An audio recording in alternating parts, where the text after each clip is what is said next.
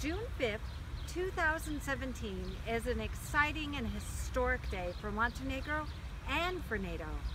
On this day, Montenegro officially joins the alliance. Congratulations to all the citizens of Montenegro.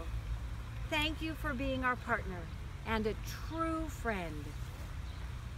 I'm in Washington, D.C. today, taking part in the ceremony where the government of Montenegro formally deposits its instrument of ratification and becomes NATO's 29th member. I'm proud to have served as U.S. Ambassador to your country for the last 2 years, as, together, we've taken the final steps in this long process. Now we're allies, and together we are stronger and safer. Čestitam svima.